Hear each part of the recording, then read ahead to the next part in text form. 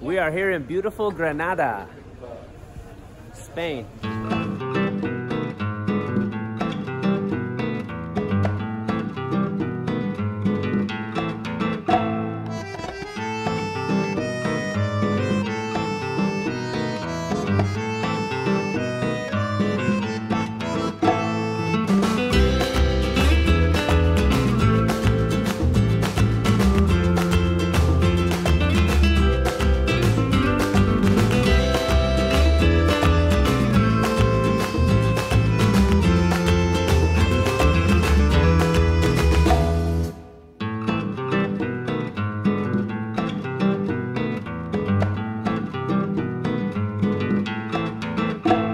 In 1492, Queen Isabel and King Ferdinand came here with all their soldiers, and the Moorish king pretty much surrendered to them. And here, this is a depiction, very famous picture, where the Moorish king is surrendering his kingdom and he's about to give them the key to his beautiful Alhambra de Granada.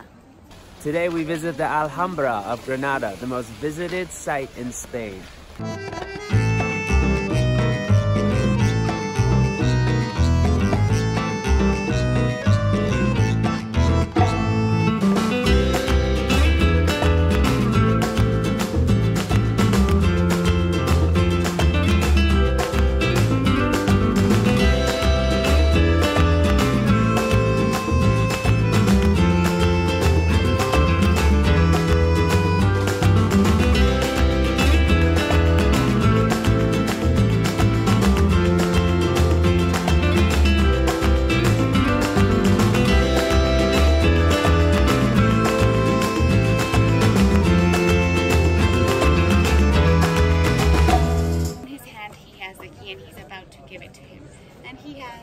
Sad face, a sad look, and the King Ferdinand here, he's extending his hand to get those keys.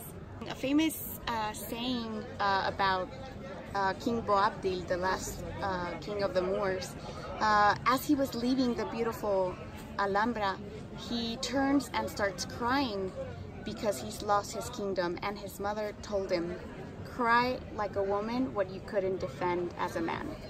Very powerful words.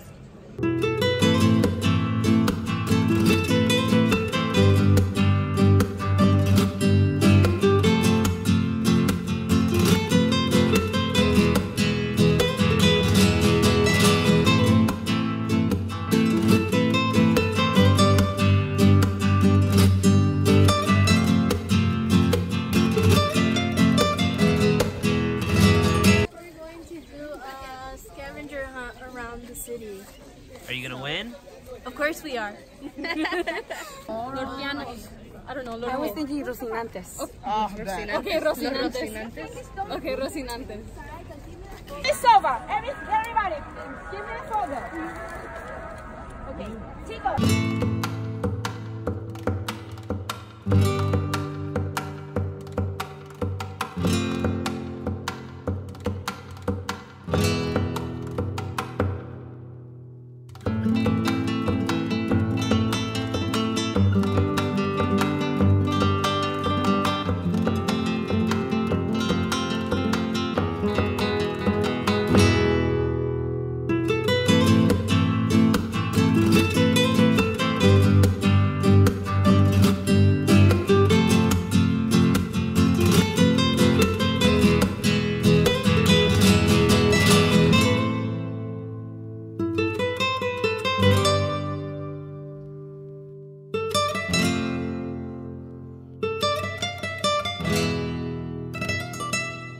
Then surface three different materials.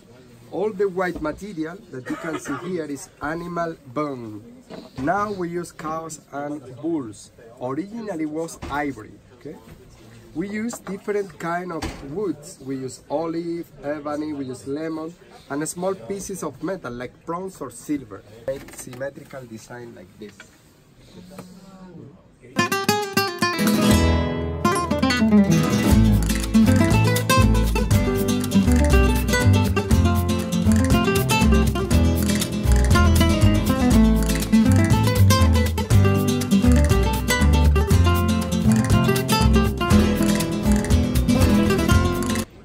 cathedral where the King Ferdinand and the Queen Isabel are buried.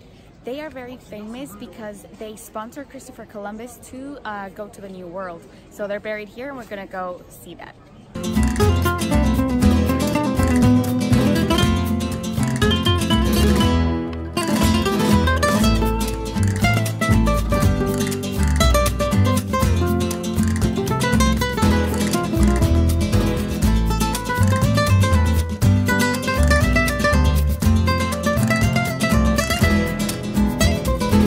Highlight of Granada.